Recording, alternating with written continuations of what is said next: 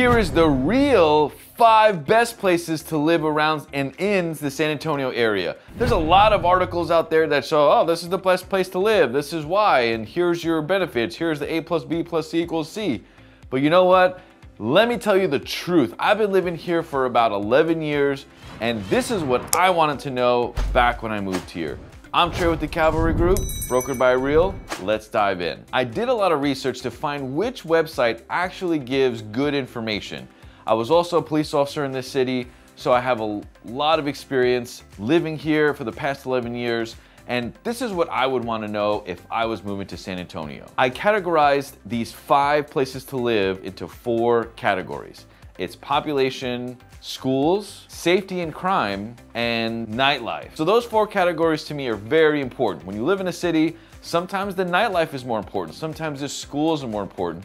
Sometimes dense or not so dense populations are important. So you decide which one's gonna be the best for you. Let's dive right in to the first area of San Antonio that I recommend. It's gonna be Terrell Hills, Olmos Park, and Alamo Heights. Now those 3 little towns that take up a very small percentage of San Antonio. There's about 15,000 people combined in those 3 little towns. The towns are located in the center, a little bit east of the center of the downtown area in San Antonio. Now the schools, on average of those 3, are A-rated schools according to niche.com. Now that I agree with. Clients do have some really good reviews for the schools. Now safety and crime, it got a B-. For the median house price in those areas are $600 and up. But it is still in the inner cities, and pretty much any inner cities you're gonna see some crime. So the B- was given by niche.com.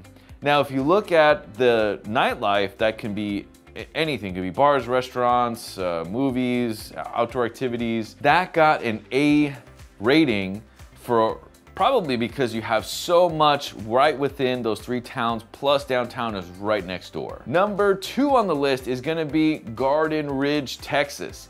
Garden Ridge isn't in the city of San Antonio, it's just north of it, but it's pretty much a rock throw from the San Antonio city limit. The population of Garden Ridge, Texas is only 4,000 people. It's probably those 3 towns we mentioned earlier put together, and the city of Garden Ridge is definitely not populated. Now the school ratings were an A, which is awesome. The safety and crime got an A- on niche.com, which is really good. You have a lot of space between people. There's not a lot of businesses or any kind of gatherings too much, and there's really no city life in Garden Ridge. So the safety and crime got an A-. So the Garden Ridge nightlife got a C- on niche.com. Now, if you like just partying in the country, drinking some beer, milking some cows, or just riding around the ranch and hanging out with friends, then that might be an A+ to you. So that's what I mean is the website just gives you so much information. It depends what you like. If you like being in dense crowds and crowded places, well then Garden Ridge is probably not for you. So part of the second best place to live, I know we already mentioned Garden Ridge, but the second, also right next to Garden Ridge, is gonna be the city of New Braunfels. So the city of New Braunfels has 80,000 people, and that's a huge size because it's a city that has a lot of different things to do. Now the schools were rated as an A-. For 80,000 people, that's a really good rating for a school district. Now on the safety and crime, Niche gives it a C+. Oh.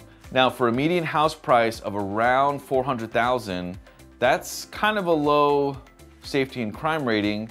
My belief is that the city of New Braunfels has a lot of festivals, gatherings, floating on the river, a lot of tourism, because it is a really unique town. So that could be why it just rated it a little bit less, because there's just a lot of times there's a cluster of events going on, so maybe that has to do something to do with it. The nightlife got an A-. So being in a very small German town, that's a lot of nightlife that happens. So that's something to consider if that's important to you. Now we're down to number 3.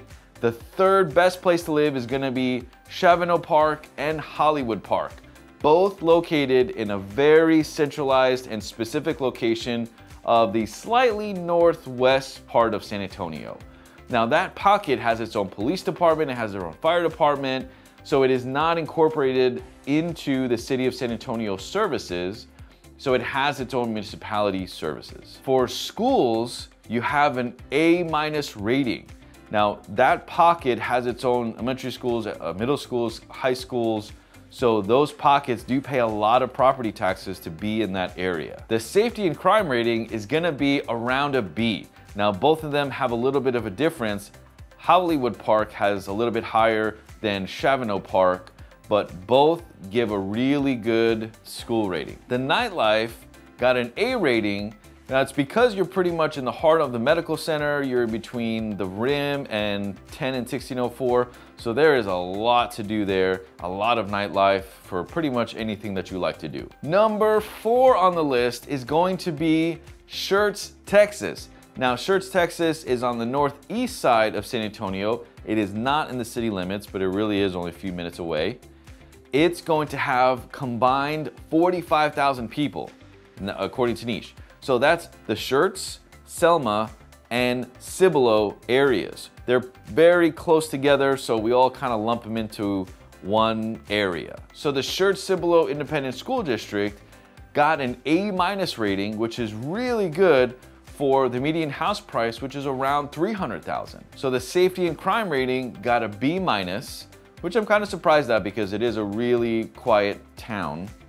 And the nightlife also got a B- because it's a little more of a suburb feel than it is for nightlife and nightly gatherings. So those 3 towns are also neighbored in other little towns around it on the northeast side of the San Antonio suburbs.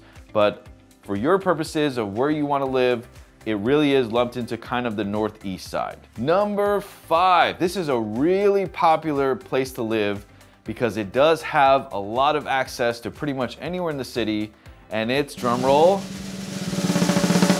Bernie and Fair Oaks Ranch. Those 2 towns are very close together.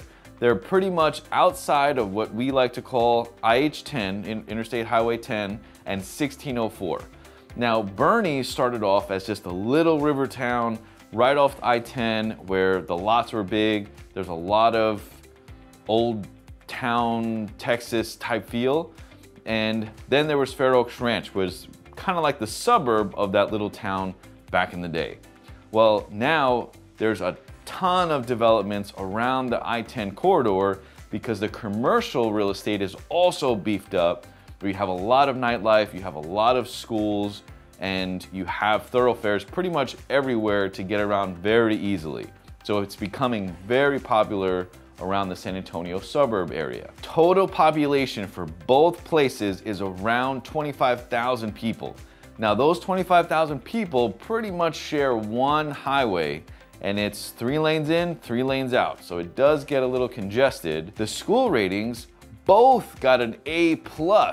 So A+, really good school ratings for that area. Median house price in that particular area is $325. So safety and crime got 2 different ratings for these 2 towns. So I wanted to break them down for you. So Fair Oaks Ranch got an A- for crime and safety, and Bernie got a C+. Ooh, Bernie, how could you? So that could be for a few reasons. Maybe it's because it's the main thoroughfare for everywhere. There's a lot of shopping districts inside the Bernie areas, so that could be why. Fair Oaks Ranch is a little bit further away from the main corridor in Bernie, so that could be why the crime is a little bit less, but who really knows? Bernie and Fair Oaks Ranch both got an average nightlife rating of a B-, which is not too bad. But in Bernie, you have a lot more nightlife to do, and in Fair Oaks Ranch, it's a little more of a suburb feel. There's not much to do at night. So whichever is more important to you, now you know the information. Out of these 5 places to live, I gotta say each of them have different benefits, pros and cons, location, depending on where it's more important to you. So please look at all 5 of these, check out the Niche website, check out my website. If you have any questions, shoot me a message. Thanks for watching.